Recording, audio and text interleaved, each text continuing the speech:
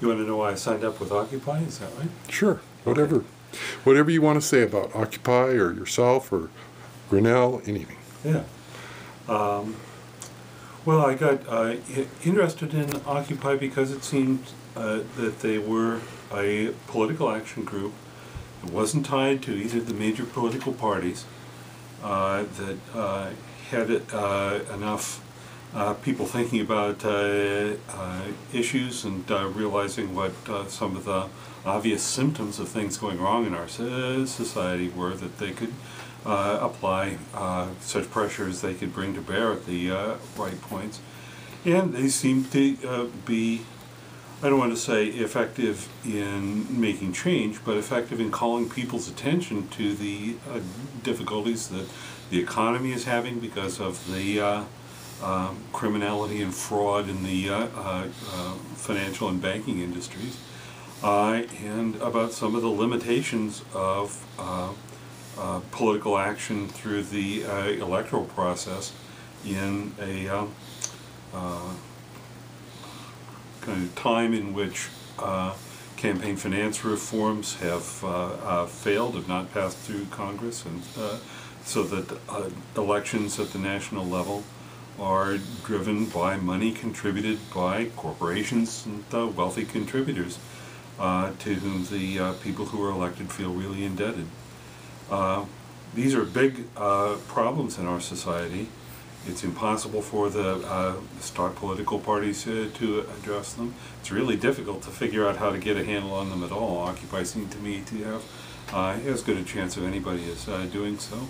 I admired the fact that Occupy was really decentralized, that you could sort of start up and see what the people around you felt as you became a participant in what is much more a community organization than a national organization, from my point of view anyway. I like the fact that it was not strongly hierarchical even within the organization, that I'm a great skeptic about the notion of leadership in general, and about people sorting themselves out by their degree of intensity of attraction to power. I like the fact that even the General Assemblies had sort of step up, step back convention, in which the people that I was accustomed to hearing from, speaking on many different occasions, would pull back a little bit and listen more than they usually did to other speakers. And the people who were shy or hesitant to put forward their own political ideas were encouraged to come forward and do so. I really like that feature of Occupy. So I think between the attractiveness of the governance structures and the attractiveness of the aims of the organization as I understood them, I became a great sympathizer with it. The Occupy Grinnell that I belong to has a very strong tendency towards nonviolence as the most constructive way to address a lot of social problems, and we have a sort of pledge of nonviolence in our direct actions that I believe in very strongly. And this is one thing that not all occupies do, but I think that we're likely to find that the occupies that are most effective and do the most to advance the general degree of approval for the political and economic views that we want to advance. I think those will be the occupies that learn how to use nonviolence in the most creative and insightful ways. You have any questions? Well, would you like to give your name? Oh yeah, I should maybe have done that at the front. Yeah, I just thought of it. Yeah, I'm John Stone. I'm a resident of Grinnell, Iowa, and I'm a member of Occupy Grinnell. By profession, I'm a teacher.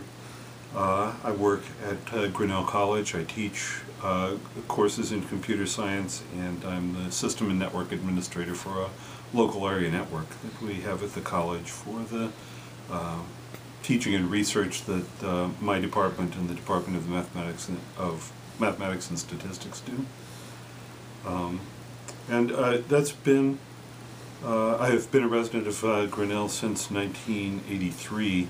My wife and I came here. We raised 2 children here. Grinnell, Iowa is a small town of about 9,000 people. And it's in a rural state. It's about 60 miles from anything that would normally be regarded as a city. Des Moines and Iowa City are both about that far away from us. In some ways, it's been inconvenient from time to time to be so far from the centers of power. On the other hand, I think that it's given the people who live here an opportunity in some ways to reflect more skeptically or to think more critically about the institutions of power without getting caught up in the sort of day-to-day activities of New York or Washington, D.C. It's hard, I think, for people who live inside the Beltway sometimes to get perspective on their own basic values and to see the kinds of damage that their decisions are doing to people in the parts of the country that they think of as flyover. I don't think of Iowa as a great place for leaders. As I say, I'm kind of sort of skeptical about the idea of leadership in the first place. But I do think it's a good place to teach gadflies how to be gadflies and to sort of to prepare the groundwork for the next generation of large changes in the social and economic organization of the country, even of the world. So if Occupy does everything you want it to do, what would it be like? I mean, what would you think would be the best thing for Occupy to accomplish? Well, I think the best thing that may eventually come out of this would be that Occupy would form the core of the organization of a new constitutional convention for the United States. I'm a very strong believer in civil rights and human rights. One of our first activities in Occupy Grinnell was to celebrate Human Rights Day on December 18th by holding a public reading of the Universal Declaration of Human Rights. As I was growing up, it seemed to me natural to rely on the rights guaranteed by the United States Constitution, and in particular by the Bill of Rights and the 14th Amendment and so on, to protect my rights as a citizen and to help explain to me how to function as a member of a democratic society. It's been very disappointing to me in my adult years to see so many of these crucial elementary civil rights be attenuated, or just flatly denied or undermined by the government. I really do think that eventually the idea, which I think is current in a lot of the national government now, that the Constitution is just a piece of paper that can be interpreted any way that is pragmatically useful by the people in power. I think that idea is quite prevalent, and I think it's very destructive to the trust that a democratic republic like the United States depends on. So I do think there's a need for an extensive rewriting of the American Constitution, partly to accommodate the new dangers to rights that have arisen because of the existence and prevalence of corporations, but partly also to remind the citizens themselves of what rights are important and what the values that are associated with those rights really mean to people in day-to-day life. I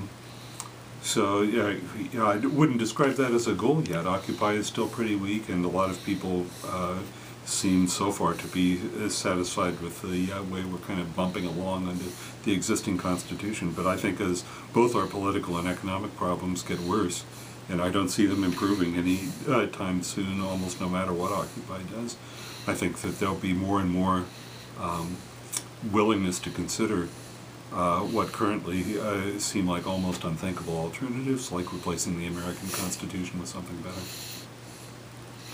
and more heartfelt. Yeah, something that includes more heart. Yes, indeed.